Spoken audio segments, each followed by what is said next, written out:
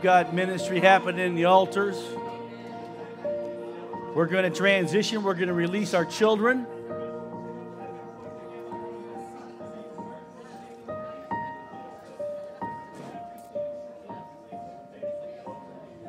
Thank you, Jesus. Victory in the house today. Amen. Victory in the house. That's right. You can clap it up. You can give a clap offering to the Most High.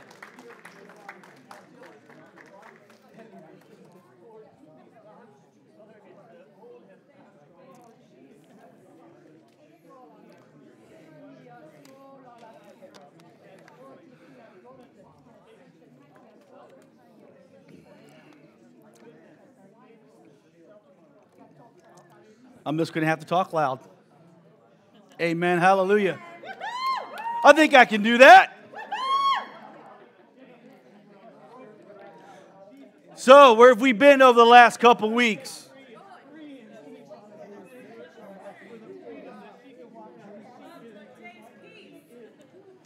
There we go.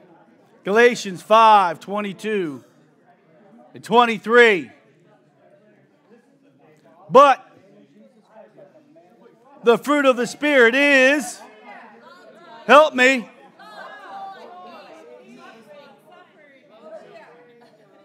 gentleness, goodness, faith, meekness, and temperance.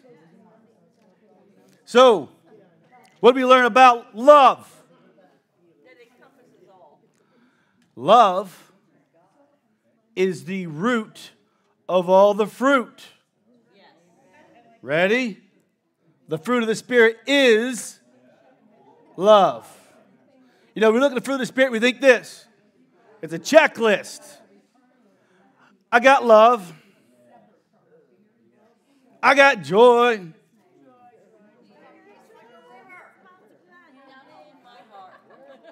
Listen, you guys stole the service from me last week. You can't do it again.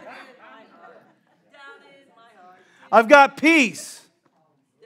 And we think this checklist, since I've experienced it one time, I've got it. But the reality is we're called to walk in it at all times. That's why it's called the fruit of the Spirit. By and large, I think the Christian community, what we do is we try to fake it until we make it. And then a lot of times we forgot why we started faking it. No, what we need to do is recenter ourselves and to recenter on the presence of God in our lives. Love, we're going to do a little recap. If you haven't been with me, we'll do a little recap. Ready? Love. The Greek word is agape, which means divine love, which means God's love. There's a big difference between what the world thinks love is and what love really is, a divine love, a godly love. We see that the fruit of the Spirit are actually encompassed in a mashup with the love chapter. Love suffers long. It's patient and is kind. Kindness. Love does not envy. Peace. Love does not parade itself. It is not puffed up. Meekness. Does not behave itself rudely or provoke. Self-control. Does not seek its own. Goodness. Does not rejoice in iniquity, but rejoice in the truth. Joy. Goodness.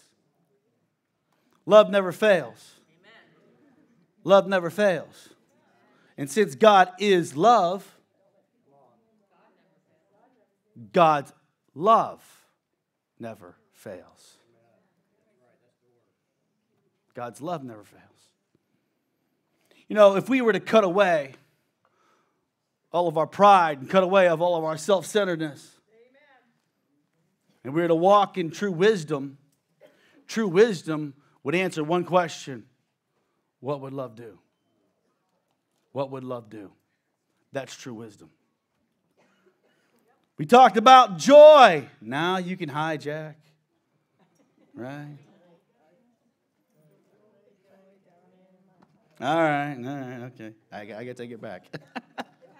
But joy is what? It's not happiness. Happiness is an outward expression controlled by my circumstances, about what's going on around me. I'm happy when things go my way. Joy is something that's internal. Joy comes from a well from that is within you. How do we show our joy? Serve the Lord with gladness. Serve the Lord with gladness. We were listening last week. Servitude is how we show our joy. Amen. Amen. Matthew 5:13-14 says, "You are the salt of the earth, but if the salt loses its flavor, how shall it be seasoned?" I'm going to pose this to you. If love is the essential ingredient in agape God love, is the essential ingredient for walking in the fruit of the Spirit, what happens when you become tasteless? You've lost your God love. Now you're good for nothing but to be thrown out and trampled underfoot. So what must we do? We must recenter ourselves. The love chapter ends kind of like this. Without love, I am nothing. That's how you get trampled underfoot.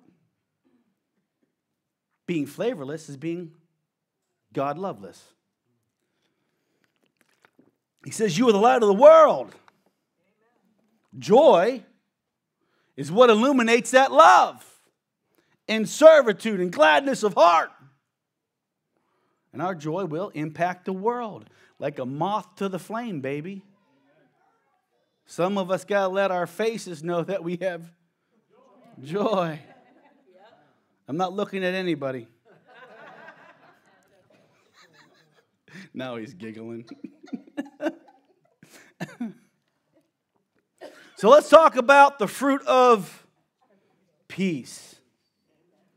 John 14:27 says this, "Peace I leave with you, my peace, Jesus' peace, I give you. Not as the world gives. Let your heart not be troubled, neither let it be afraid."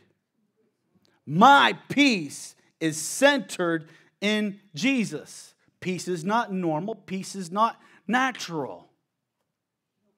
It's of Jesus. Left our own vices, we would not have peace. Notice it says this, "Let not your heart be troubled." Well, whose responsibility is that? Your own. Wow. Peace and power are under your authority. I'm going to say it again. Peace is under your authority. The Greek word that's translated here, afraid, is actually timidity. Even in hesitation, that is fear. That is being afraid. Even being hesitant about what you're supposed to be doing is fear. If you notice, there's a scripture when you walk in to the right of the door. It says this. It's John 16:33. This is the verse that my son in the army, when the pastor was talking, he just let him know he had a Holy Spirit-filled moment with this verse, and that's why I have it hanging on the wall out there. It's one of my favorite verses. It says this, "These things I have spoken to you, that in me you may have peace. In the world you will have tribulation. But be of good cheer, of joy. I have overcome the world." See, the Christian experience, the relationship with God, is not void of trouble, problem, and trash in your life. But be of good cheer. Jesus has overcome the world, and now I give you power and peace to do the same. You can overcome it. Put a smile on. Put a smile. Whatever you're going through in the week, guess what? Doesn't matter. Jesus has overcome the world. Amen. So let's break this thing called peace down for a minute. What is the definition of peace? Definition of peace is to join. Prosperity, one. Quietness, rest. Set at one again. And when I read that, I thought to myself, that has got to be the best definition of peace I have ever heard. Set at one again. Imagine this, coming into agreement with yourself. Have you ever had a decision to make? Red, blue? What happens? We kind of lose our peace, don't we? I need to buy a house. I got to get a car. This is going to happen in my life. That's going to happen in my life. I lose focus. What happens to your peace? What happens to your peace when your mind's racing? It goes out the window. Right out the window, doesn't it? So imagine actually agreeing with yourself. Novel idea, to set at one. To agree with yourself and actually being present where you are. We oftentimes transplant our peace to a distant place and a distant time. If I buy a car, I'll be happy. This car's just not that good. So I'll be happier if I have that car. And I war and I struggle until I get that car. What happens to peace? Out the window. Out the window. Same thing with a house. I've got 3 kids and 2 bedrooms. I'll be better off when I have 3 bedrooms and 3 kids. Oh, let's not double any of them up. I want 4 bedrooms. Oops, had another kid. Yeah, Rose 10 years later. Oops, I got another kid.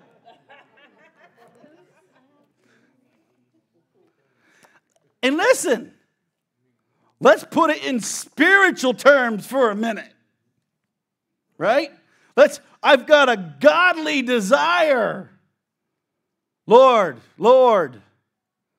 I want to found a church in your name for your glory. Good desire. Right? Good desire. Well, but I got to have people come. If not, then there ain't a church. So I'll be happy when there's people.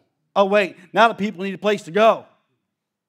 I'll be happy when I have a building of peace. So I fight and struggle and war towards that, right?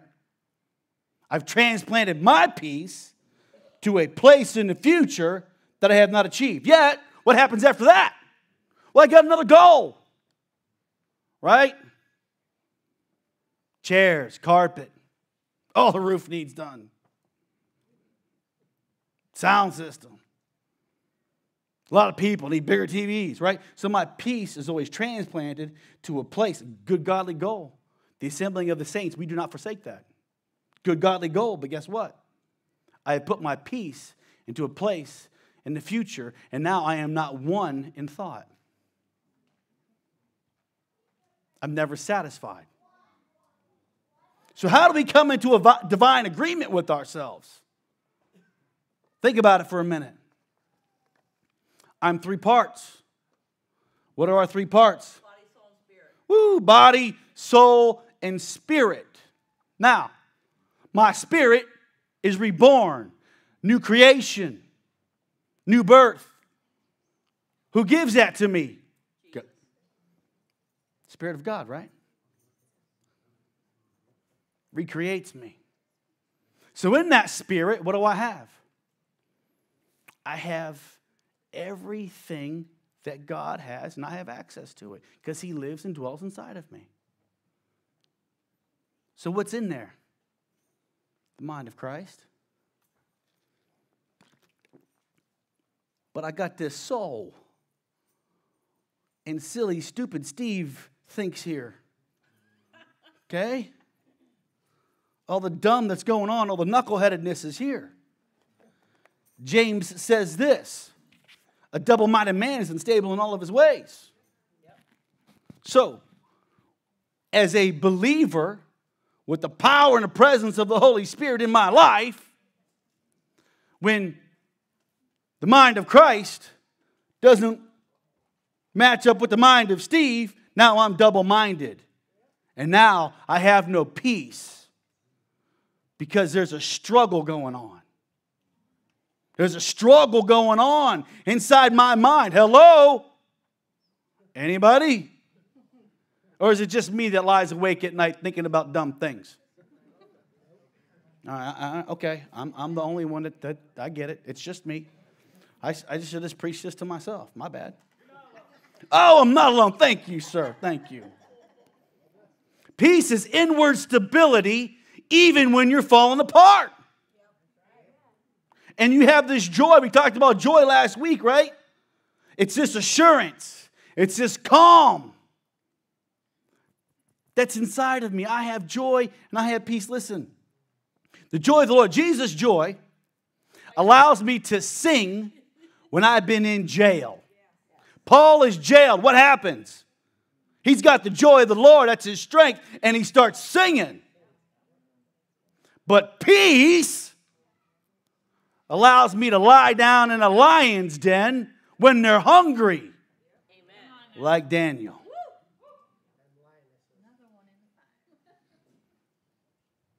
Do you see the difference? Listen, this is just a new thought I've had this week. I really think that the fruit of the Spirit is sequential. Before, and this is just a thought, I might have to do a reprint next week. Who knows, right? But if love is the foundation and the manifestation of all the fruits, I got to have that first. I got to have godly love in me, right? Joy illuminates. Joy allows me to sing in the jail. But before I can fall asleep amongst lions, before I can fall asleep in the middle of a boat, as Jesus did in the middle of the storm, I got to have the fruit of peace. I got to have joy before I have peace. I got to have love before I have joy. I think they're sequential. Just a new thought, right? Back when I was at the mill, it's a mill story, I know. It's a mill story. Mill story, baby, mill story. I'm an electrician, responsible for installing new machinery or repairing old machinery. Something happened. I can't remember if it was a new machine or there was some conduit that was messed up, but I had to walk back and forth from what you would call my workstation, or where I was the maintenance man in this specific area. And I had to walk to the workshop. As I would walk back and forth from the workshop back to my work area, bending conduit, installing conduit, pulling wire. Hey, it is what it is. I get this recurring thought. How many know that God is spirit? Amen. What is thought? It's spirit. He's going to speak to you in spirit. Spirit communication through thought. I get this resounding thought. I need you to pray with that guy in that office every time I walk by. I'm like, well, yeah, no. I understand where you're coming Yeah, that can't be right. So I'm testing this theory all week. I walk by this office. I've got a piece of conduit. Pray with this guy. I don't even know this guy. What? I walk by again, piece of conduit. I start testing it. I actually started walking a different way to go to the shop.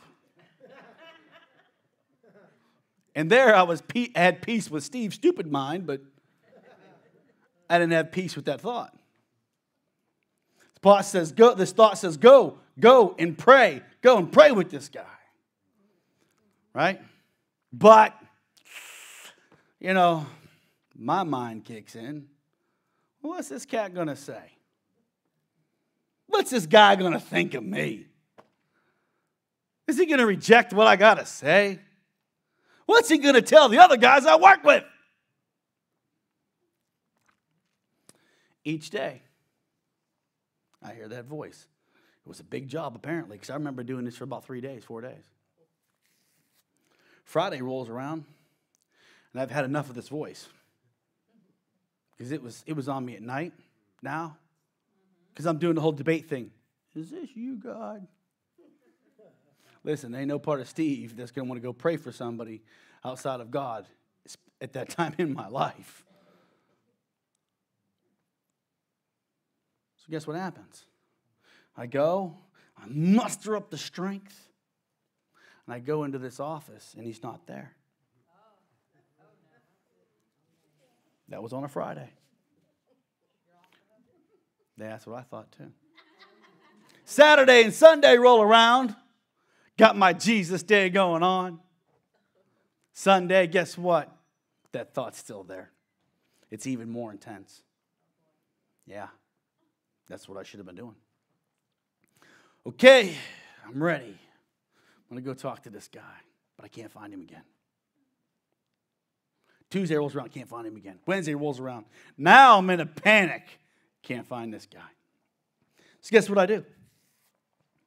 I start asking around. Hey, have you seen the guy that sits in this office? Oh, you didn't hear? No, I didn't hear. What happened? He's in ICU. 99% blockage in his heart. He almost died. Guy was off 2 months of work. Well, in my prideful, stupid Steve mind, said, you know, Lord,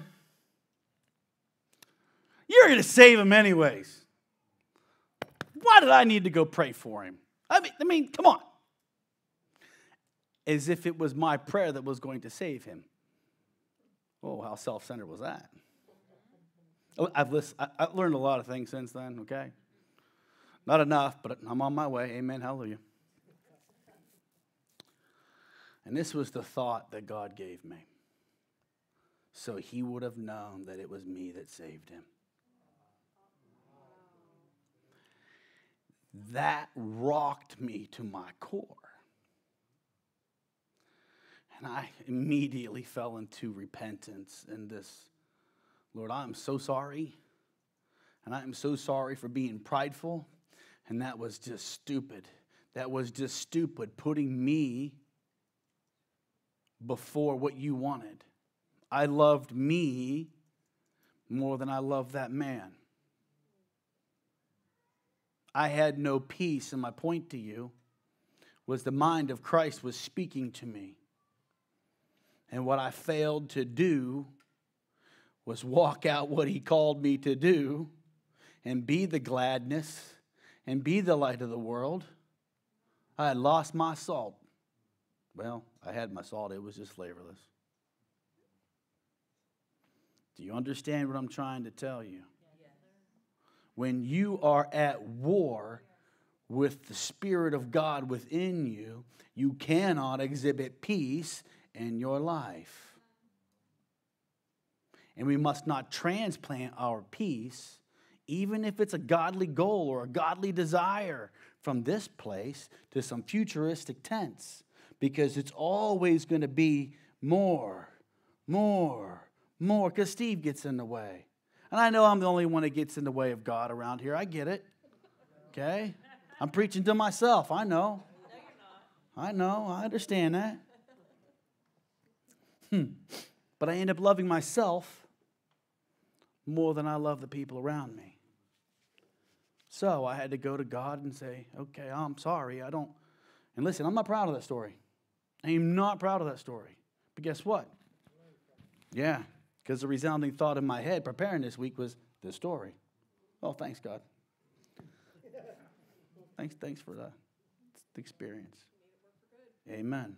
So listen. Our problem in Scripture kind of goes like this. See, here's what I'm going to tell you.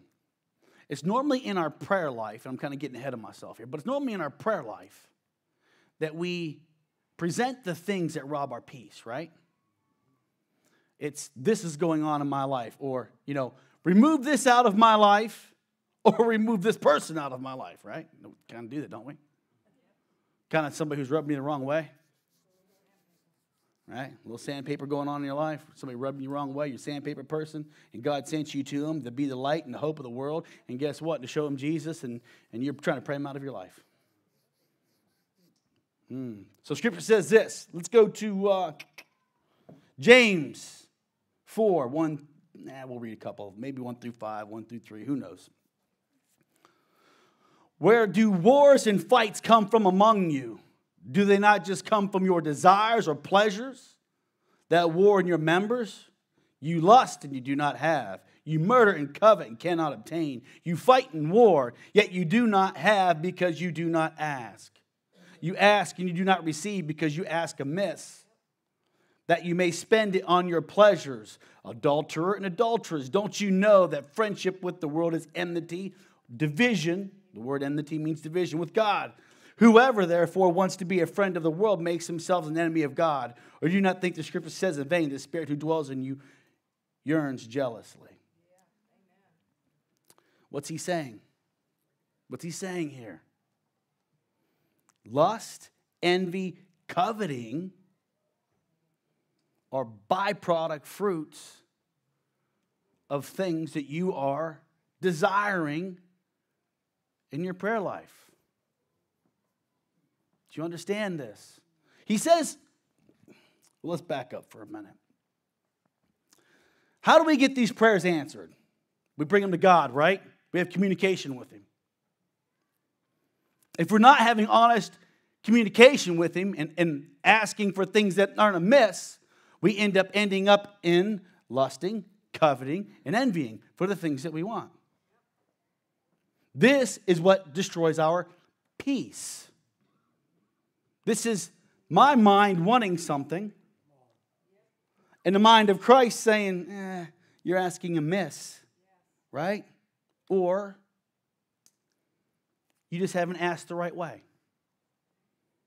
You haven't asked the right way. If this is truly a God desire in your life, this is a God goal in your life, He's put it there, then guess what? You need to come proper. You need not to try to do it on your own. So the fruit of this is what? The fruit of that is envying, coveting, and lusting. And I'm going to tell you right now, if you're lusting for something, you're envying for something, and you get it, what's the reality? It owns you. It owns you. That relationship, that probably wasn't a godly relationship, it owns you. Mm-hmm. So what's your source? Jesus. Jesus is our source. And whatever you plant in this heart, it will grow. So if you plant envy, and you plant lust, and you plant coveting, guess what's going to happen? It's going to grow. It's going to grow. So, with godly desires, what must we do? We must come into agreement with ourselves. What is it the fruit of? Peace. And I say, come in agreement with myself because this is the spirit that God has given me. I consider myself one with God. So I'm coming to an agreement with Him. In actuality, I'm coming into agreement with myself as well. Are you tracking? Are you following? Are you following? Okay. Oh, who remembers my dino chicken story from last week? Huh? If you want to hear, I'll give you a little recap on my dino chicken story. Evelyn comes up to me and says, "Pop, Pop." Now listen, I had to go get these dino chicken. They were hard to come by. I had to rob them from a little old lady. I had to outrun a soccer mom in yoga pants to get myself one bag of dino chicken. Okay? Listen, she's dressed, ready to run.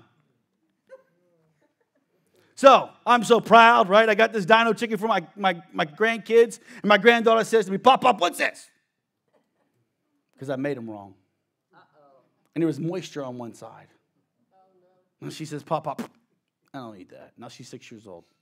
Okay? Emmett, my grandson, he's 4. I got to have equal amounts of ketchup and ranch on the same plate. I had to convince him. And then when the ketchup bottle got low and it was squirting all over the plate, he made me wipe it up on the plate. He's just done this to me recently. "Pop, Pop, what is this? You can't have ketchup splattered on a plate, Pop, Pop." Then he goes through the hot and cold test. Too cold. Put it in the microwave. Too hot. So that he then, in turn, puts it in the trash. "I'm going to kill you. I'm going to send you to see Jesus."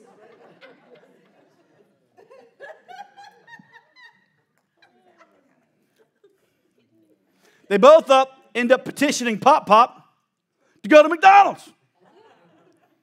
And I gladly agree. I'm done with this whole scenario. Right? So did they get chicken nuggets? Oh, they got chicken nuggets. Here's my question to you. Even though they did it kind of bratty and they did it the wrong way, do you think that they ever thought to themselves, if I don't eat my dino chicken, that I'm going to go and starve? Do you think that it ever crossed their minds that if I don't eat this, I'm going to eat nothing? No.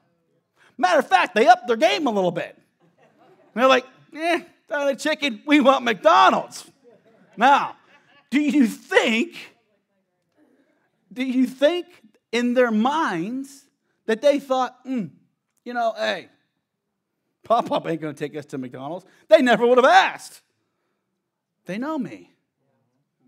They know I'm going to do that. Never crossed their minds. Why? Because they know you how much you love them. Childlike trust. They trust Pop.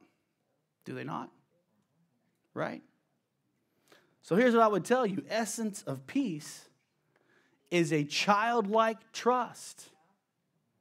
They trust me. I'm going to feed them. I have not failed yet. And the good news about feeding them is I get to feed myself. It's a bonus. It's a bonus. But this is how God wants us to approach Him. With childlike trust. I trust the King of heaven. When I bring my petitions before Him, I have this, I'm going to get my Donna chicken. And if not, I'm going to get McDonald's. Why? Because I trust Him. I come to Him with my issues. Remember, we take the things that trouble our heart and we bring them before God in petition and prayer, right? And I don't want to transplant that peace. And we got to have childlike peace, not childish peace. Okay? I'm still working on that. They're 6 and 4. We got time. Right? Are you tracking? Scripture says this. Be anxious for nothing. Oh, you guys. Do it again. Be anxious for nothing. But in everything, by prayer and supplication with thanksgiving, let your requests be known to God. Be anxious for nothing. Now, by a raise of hands, I want you to know. Has worry ever blessed you? No. Just raise your hand. Just let me know. Worry blesses you? No. How about this? Has worry ever helped you? No. All right, better question. What do you think worry does? What do you think worry and anxiety, what does it do to us? It grips us with what? It grips us with fear. Steals your peace. Now we're putting it together. Right? And worry is our feeble attempt to control the outcome, to control our circumstances, to be omnipotent. It's our feeble attempt. Fear is not a good way to guide your decisions. Just throwing it out there. What did we learn earlier? Timidity causes us not to walk into what God has asked us to do. Timidity also is fear, according to Scripture. But what do we know? 2 Timothy 1:7 says this. For God has not given you a spirit of fear, original translation, timidity, even to hesitate, but of power, love, and a sound mind. So, if we were to complete this verse, let's go back to Philippians 4:6, please. If we were to complete this verse, I thought I'd have a nice little cue and read it to you, but I got to go back over here. What is the antidote for anxiety, fear, timidity, which leads to depression, anti-socialism? What is the antidote for that? Oh, there it is. But in everything by prayer, supplication, thanksgiving. Prayer, supplication, thanksgiving. Let your request be known to God. Get in the presence of God where peace exists. Pray, thank Him for who He is, what He's done. Amen. Get in His presence. Because in His presence is where peace exists. And it's the peace of God which surpasses all understanding. Well, let's go verse 7. Will guard your heart and through Christ Jesus. So we got to come into His presence. And then in that, what do? We come into agreement with Him. My peace is here in this moment. I am content. And I have not transported it to some distant place in some far off land. It's not the house that I want. Even the ministry that I want. I dream for this ministry all the time. Godly goal.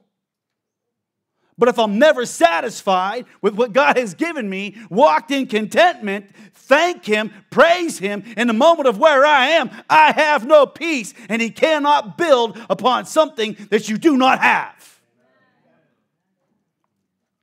God is awesome right where you are. Right?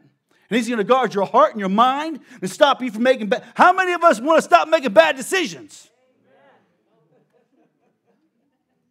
I tell everyone, follow your peace.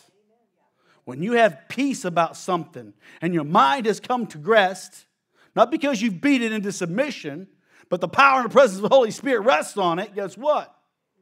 I follow that. I follow that peace in my life. I don't put it off in some wayward place. Let's continue. Philippians 4, 7 through 9. Finally, brethren, whatsoever things are true, whatsoever things are noble, whatsoever things are just, whatsoever things are pure, whatsoever things are lovely, whatsoever things are of good report, if there's any virtue, if there be anything praiseworthy, meditate on these things.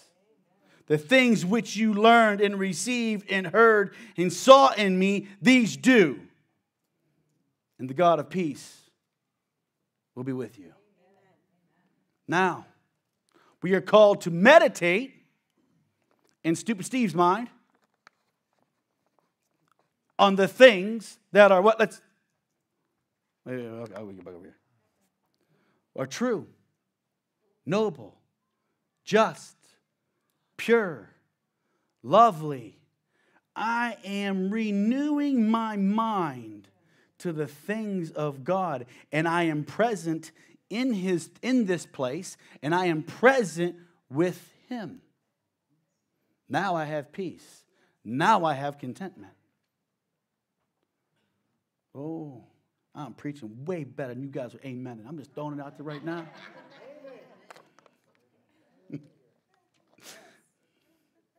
Meditation on Jesus. Meditation on Jesus and all the good that He's put into your life. The true things, the pure things, the lovely things, the just things. He has put those in your life. You are seeing what He has done for you. You're thinking on Him. You're meditating, oh God, you are so good. And I am thanking Him in this moment for what He is doing. I'm meditating on it. This is how the kingdom is established. The kingdom of God. Listen, we started this entire series on the kingdom of God and needing an inheritance to expand the kingdom of God, the fruit of the Spirit. What is the kingdom of God? Romans 14:17. For the kingdom of God is not eating and drinking. Man, we're out short.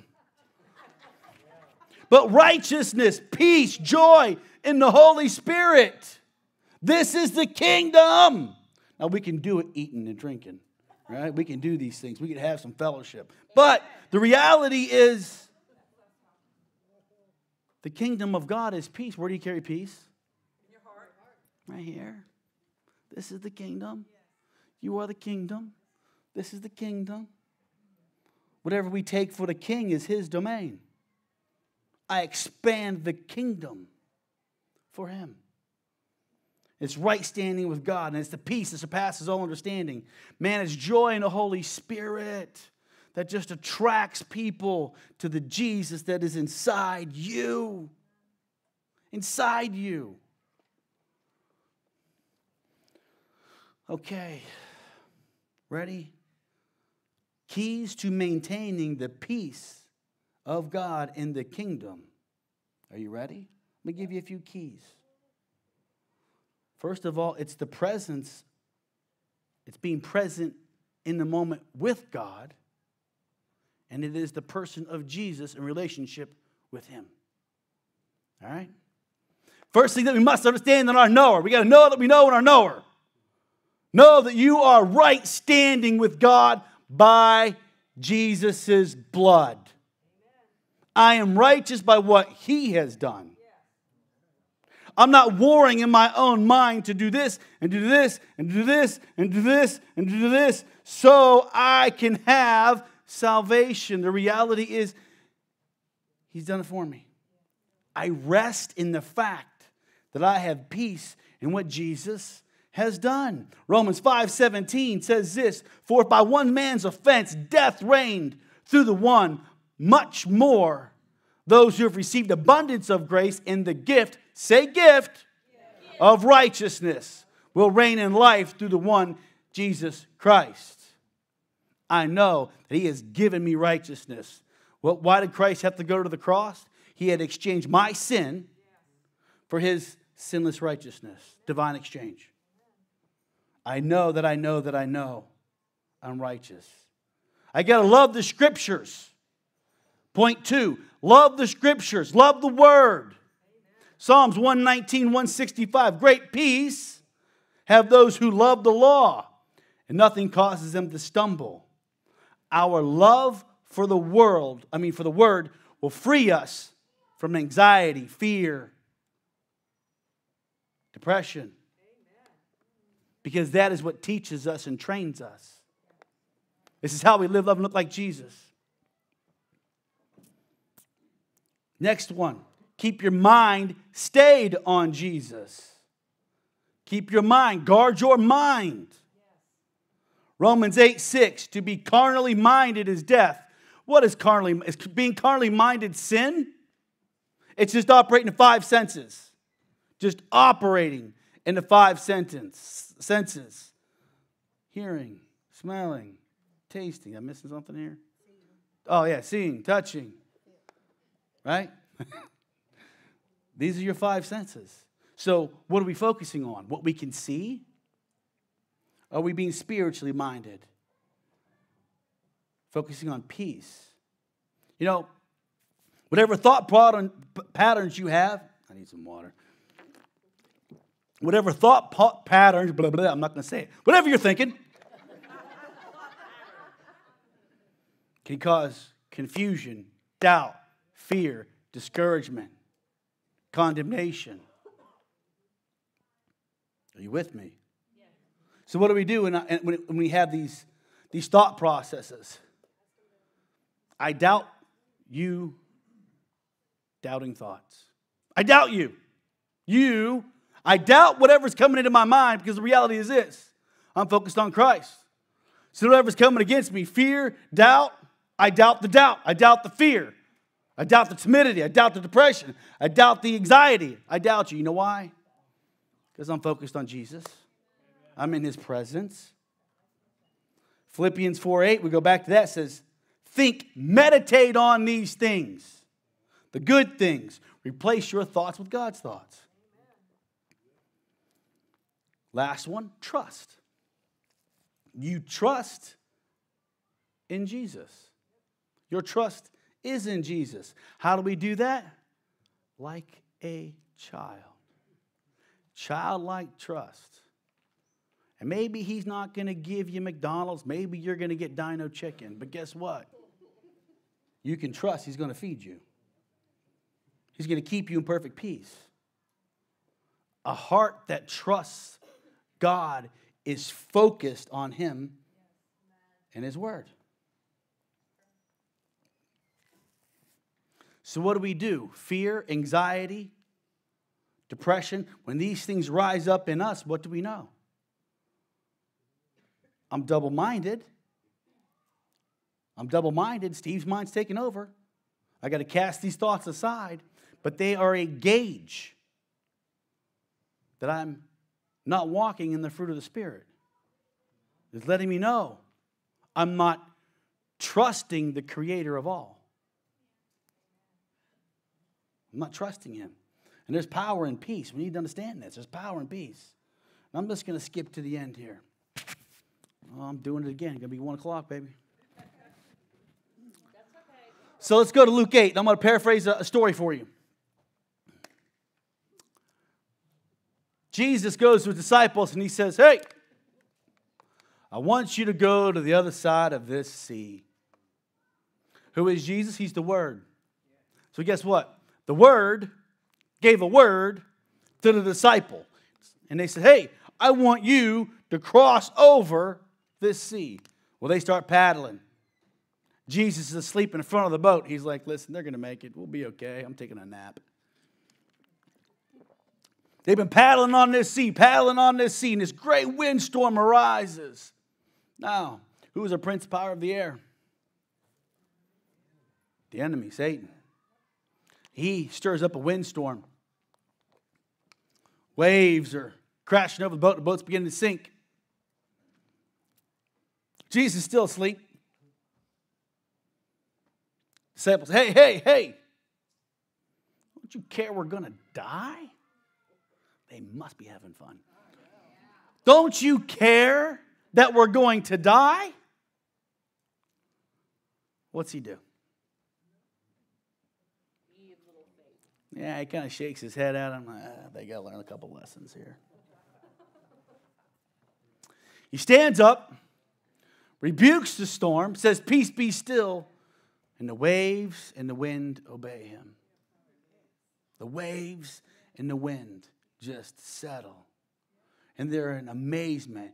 They're all, who is this guy that can control the wind and the waves? Jesus. Let's go back to our first verse. Peace I leave, my peace I leave with you. See, it was the peace of Jesus that is internal that rebuked the storm. You cannot give what you do not have, right? And He says peace.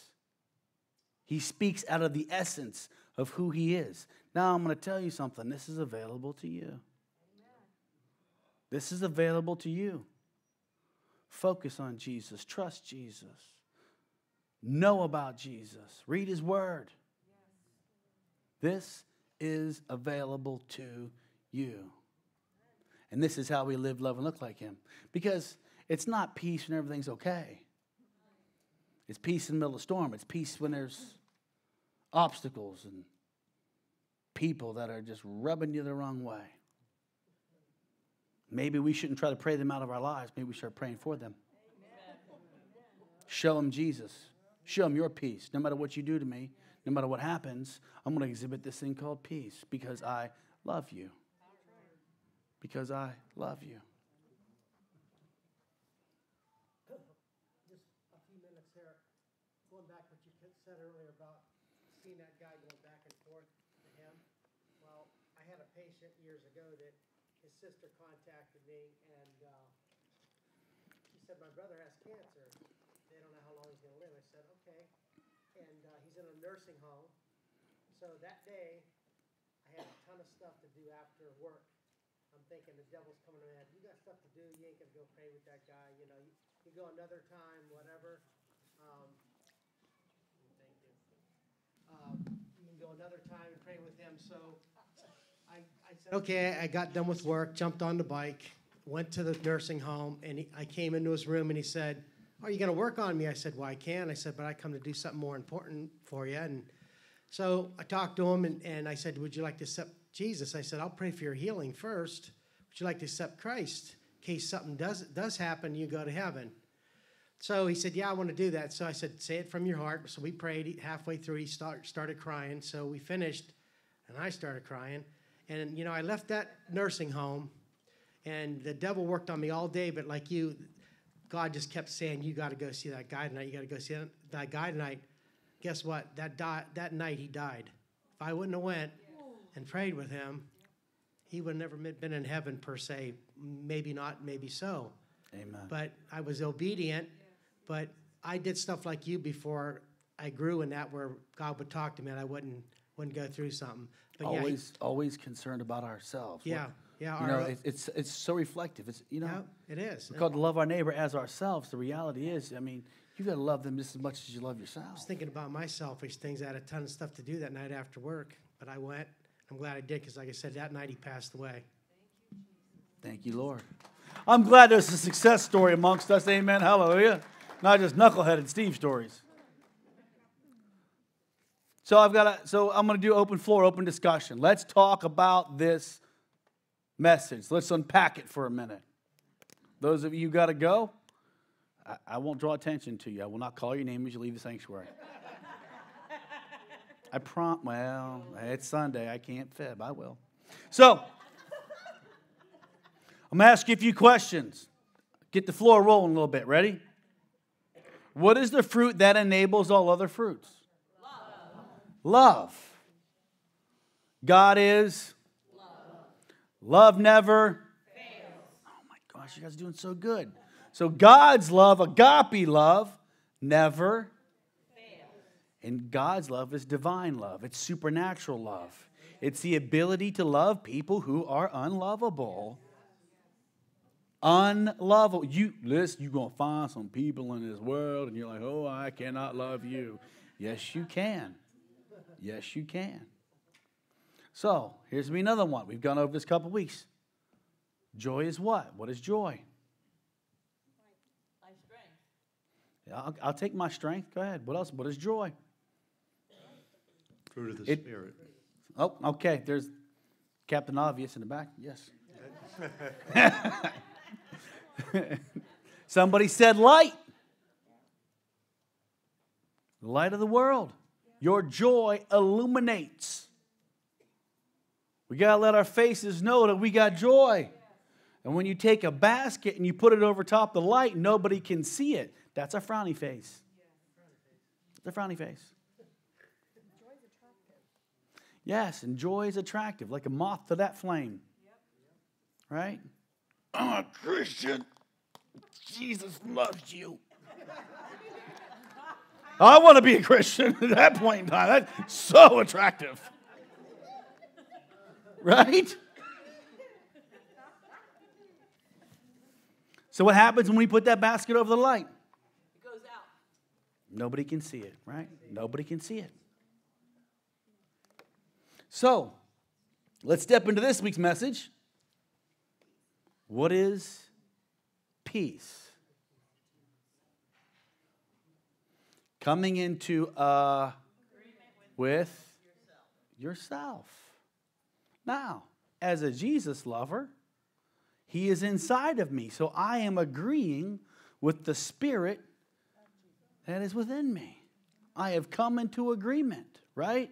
I'm not double-minded. I got the mind of Steve, the mind of Jesus. The mind of Steve thinks he knows everything, but he's not. He's not that bright. I need the mind of Jesus to lead me and guide me. I come into agreement with the Spirit that is inside of me. Amen? Amen. Okay. So, question for you. How do you come into agreement with yourself? I heard prayer, the Word, worship. That's a fantastic one too. You know, when I first feel like I started a real relationship with Jesus, worship was the most peaceful time to me. I wore it in my mind all day, every day. And it was that moments in worship that my mind would come to rest. And I would just sit there, and sometimes I would just close my eyes. It took me a long time before I even started singing, because I just wanted to experience peace in my life. Right? So, to come into agreement with oneself, I must not push my peace where? Into the future. I don't want to push my peace into the future, because Jesus is present in this moment, right? In this moment. I don't want to displace my peace. I have it. I want it. So, when I agree with the mind of Christ that is within me, then I have peace. And even though He's given me good godly goals, and even though I desire the things that He desires, I must not push my peace into some futuristic place, some futuristic part of my ministry. I'm just being self-reflective here. Okay? Just being self-reflective. Okay. Anybody want to share? Any more share moments here?